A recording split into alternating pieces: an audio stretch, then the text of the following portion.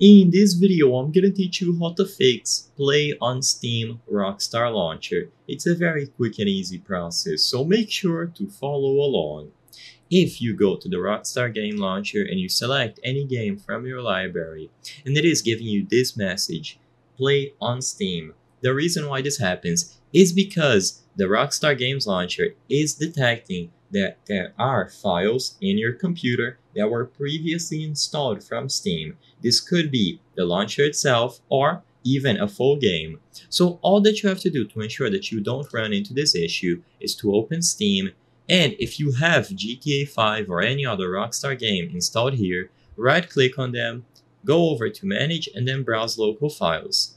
If this isn't the case and you don't have an installation of GTA 5 or any other Rockstar Games launcher such as Red Dead Redemption through Steam, then all that you have to do instead is go over to the drive where you have Steam installed. So for me, it is going to be the secondary drive, and then you have to go into Steam Apps, Common, and find the specific game that you believe is causing you trouble. So for example, I found GTA 5 here, and the Rockstar Games launcher is telling me to play on Steam when I go over to its page. All that I would have to do is remove this folder from my Steam Apps Common folder, so I could either rename this to something like Old GTA 5 or Steam GTA 5, and after I restart the Rockstar Games Launcher, it is going to detect that there are no more GTA files on my PC locally, and it is going to allow me to download it directly from the Rockstar Games Launcher.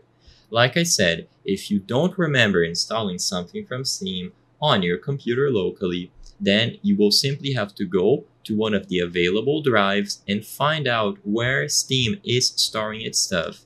Once you find the Steam storage folder, you will be able to delete either a specific game or alternatively just rename the full Steam Apps folder. Of course, this is going to cause you more trouble if you use Steam, so I would highly recommend finding the specific Rockstar Games launcher that is giving you trouble, but this is all you have to do.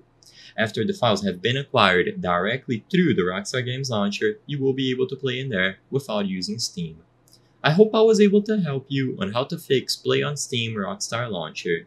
If this video helped you, please be sure to leave a like and subscribe for more quick and easy tips. Thank you for watching.